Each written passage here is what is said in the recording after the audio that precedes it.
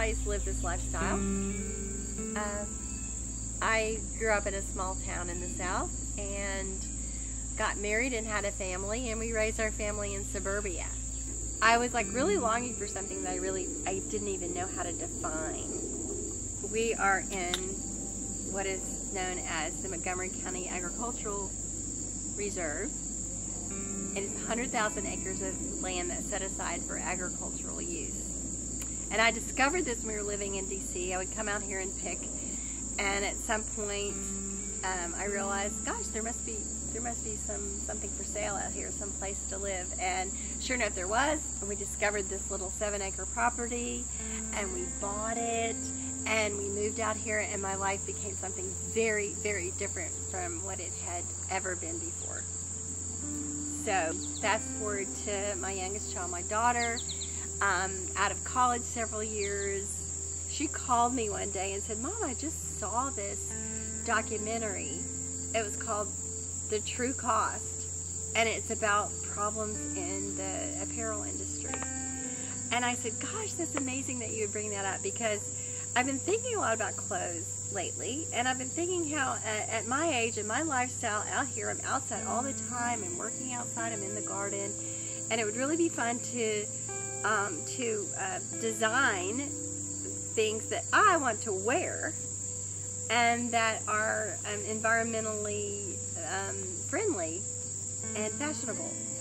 So we said, hey, let's do this, let's design clothes. And the name Lady Farmer came to both of us kind of simultaneously, because we live out here amongst a lot of farmers, and a lot of them are young women, and it just seemed so appropriate, and it just stuck, and we went with it as a sustainable apparel company.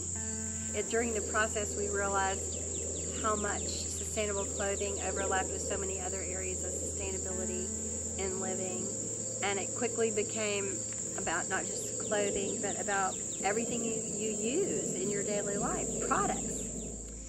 So in this exploration of sustainable living, we have become very, very particular about the products that we choose to use in our own life, and the products that we recommend to our followers. We just do the best we can, and we tell our followers to do the best you can. In my personal daily life, I really try to use things with ingredients that I recognize. A few months ago, I discovered Boom. These products really, really fit my values and my lifestyle, because they're simple, they're natural, I know what it's made of, I know who made it, and it's easy to use and useful to me, and I don't need much. I'm all about simplicity, and I want my face to feel moist, and I want to give my face a little bit of color when I need it, and really that's about all.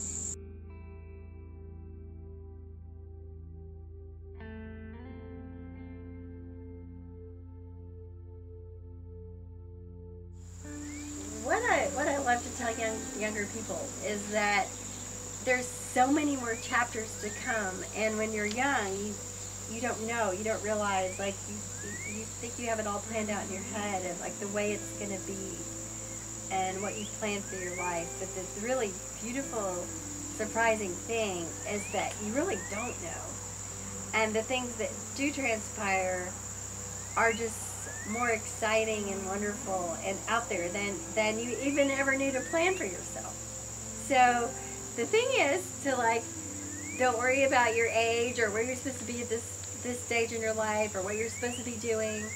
Just keep your heart open and keep your mind open and let it go, and you will find all these wonderful adventures that's still ahead for you for decades and decades to come.